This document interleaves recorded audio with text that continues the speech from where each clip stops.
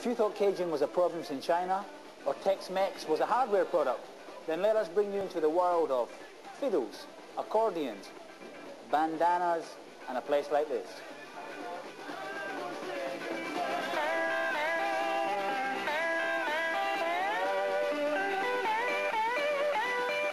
I've got this theory about Cajun that it could have been really big music if it hadn't been for two drawbacks. One was that it used accordion, which didn't used to be very fashionable, although it is now. And the other, that it was sung in French.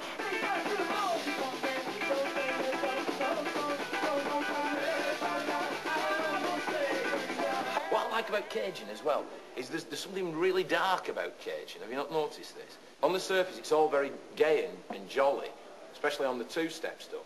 But then you've got these kind of absurd, wailing vocals, where usually by people who sound completely unhinged.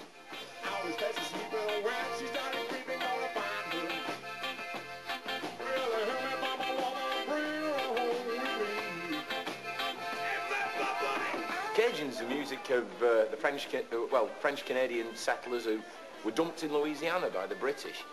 And the music that they play, well, it's originally French music that they took to Canada and then took down to Louisiana.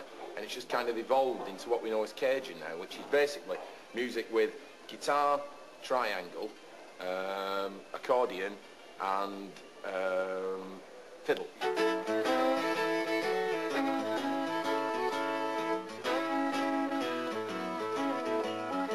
We tend to find that, fortunately, we've got a sort of name now that we're getting a lot of bands coming to us that know the venue and want to play there. And it's moving more down to the southern states of America, Tex-Mex and Cajun music. Yes, I mean, and it's going down well with the crowds.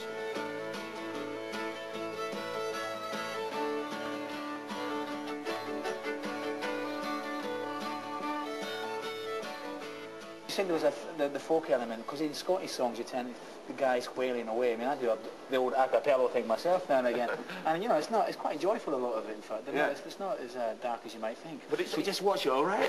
It's like those Celtic folk songs and British folk songs that got taken over there and to the settlers in the Appalachians and things like that. Most of them are about murdering people, you know, and on the surface... Drinking, murder and women. Right, very bright, drinking, murder and women. Just a bit like heavy metal.